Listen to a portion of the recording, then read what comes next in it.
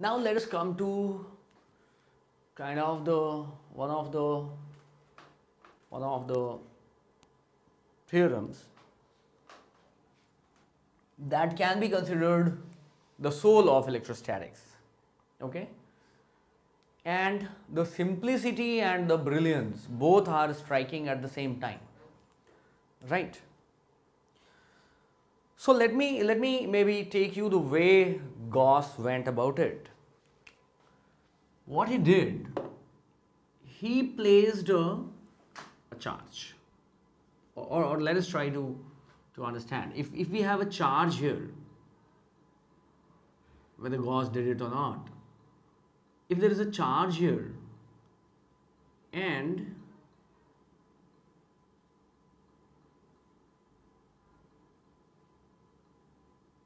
you draw a circle of radius r around that charge, okay? You draw a circle of radius r around that charge, okay? Let's say this is your charge. Now what he did was, or what we are trying to do is, at this point, okay, so this distance is r. At this point,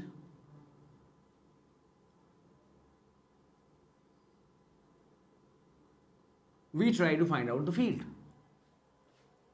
okay? What is the field? And mind it, this is a sphere, okay? A sphere of radius, let it be capital R. Radius r is drawn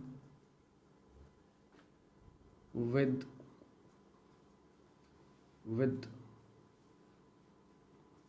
a charge q placed at its center.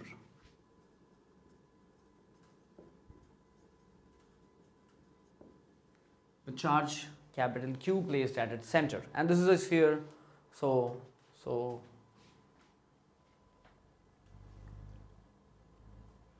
now let us try to understand it like this. At all points on this sphere, at all points on the surface of this sphere, okay, what is the magnitude of the field? Field is Q upon 4 pi epsilon naught r square, is it not? At all points on the sphere,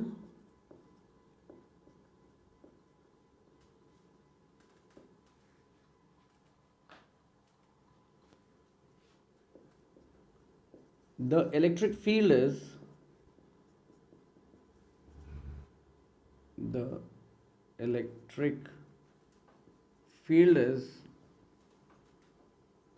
given by E is equal to 1 upon 4 pi epsilon naught into Q upon r square, is it not?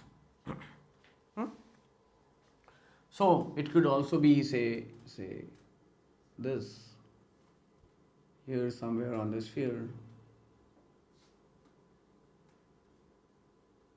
So it at this point this comes out like this. So here the field is something like this, right? Okay, on this part of the sphere. This length, though it looks smaller than this, but it is actually r only. I am on the sphere. Now, so magnitude is that, but the direction of that field is varying, right? It's a varying direction. Okay, you change along the surface, the direction also changes. Okay. Now what happens? I am trying to find out the E dot ds. Okay, the surface is a curved one. The surface is a curved one. So what I'll have to do? There is no unique direction of the area vector. Okay, there is no unique direction of the area vector, so I have to take the area as infinitesimally small ds. Okay, and what is the area vector? Area vector is something like this. This is vector ds. The red one is the electric field. Electric field vector is outward because q is positive. Now what I did, I surrounded the point where it hit it, that area, that small area around that, a very small area, so small that it is infinitesimally small. It is infinitesimal area, infinitesimal area, delta s tending to 0, and we call it ds. Okay, it's a vector. Why? Because we have been taking area as a vector. Okay, and in this case, what is the direction of the any area vector that we take? We said it will be normal to the plane of the vector. But there are two planes, there are two normals to the vector. One is the outward and the other one is the inward. Here we tend to take the outward normal. Okay, for the area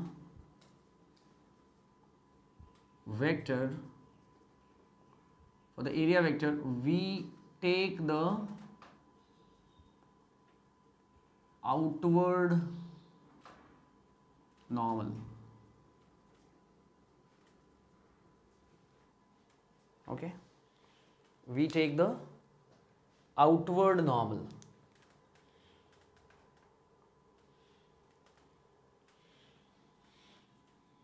Fine.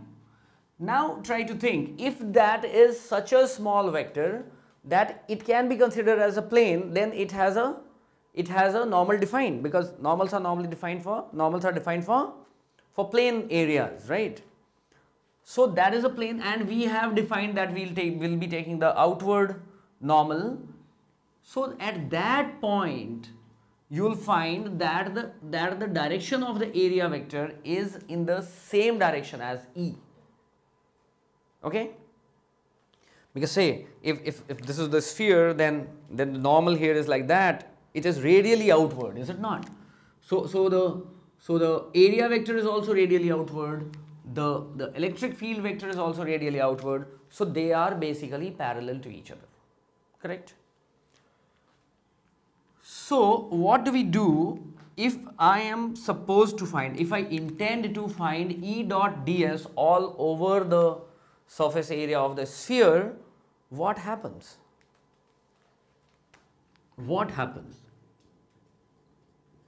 E dot ds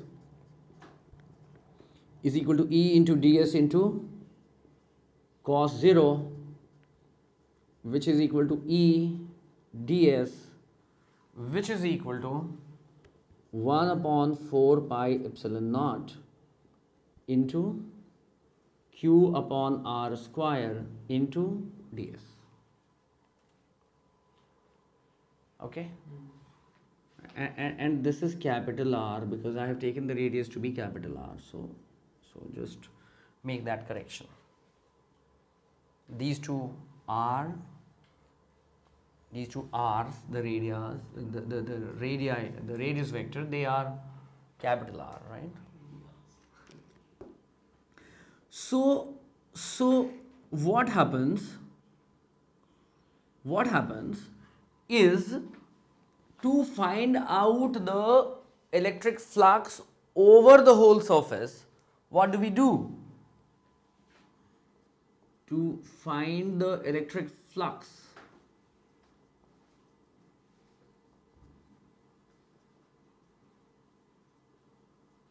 over the whole surface,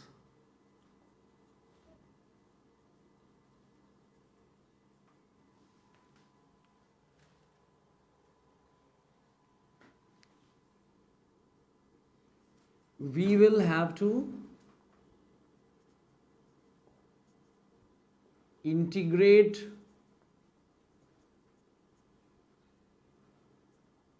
the flux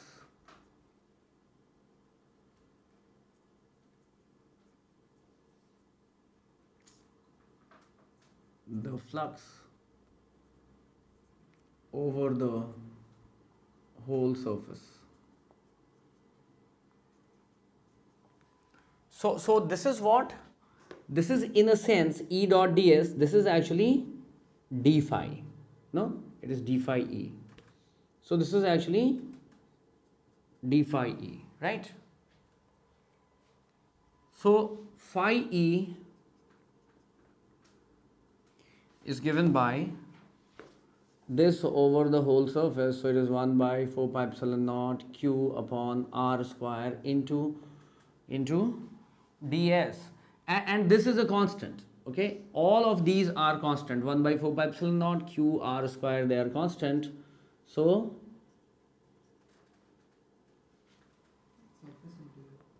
this is a surface integral.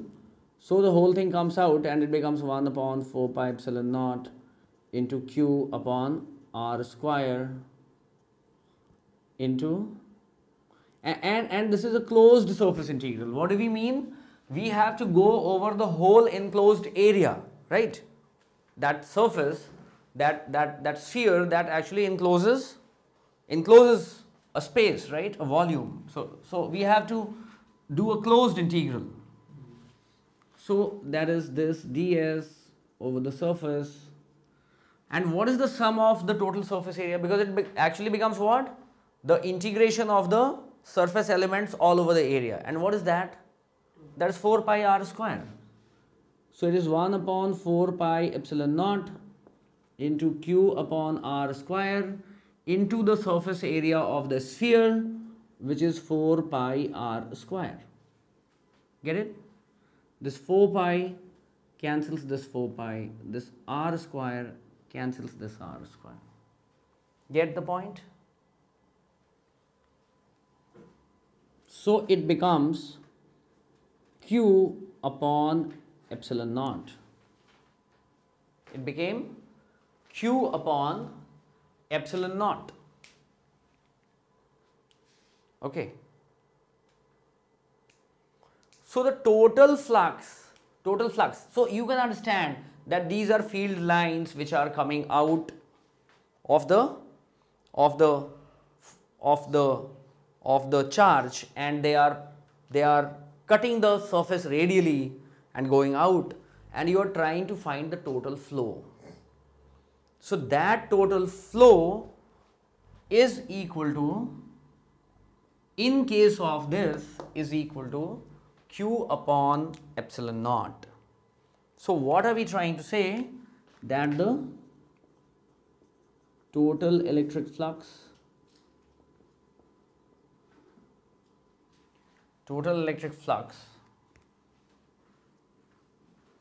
over the surface of a sphere of a sphere of radius r with a charge q placed at its center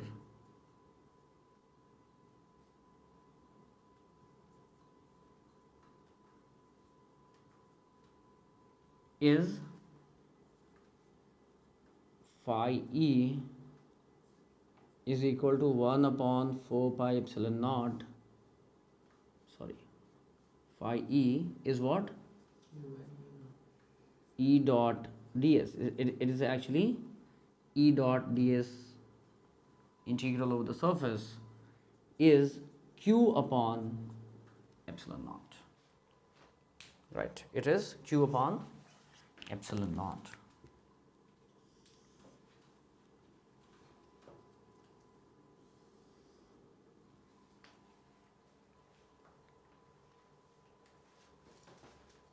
So the electric flux for this case is q upon epsilon naught.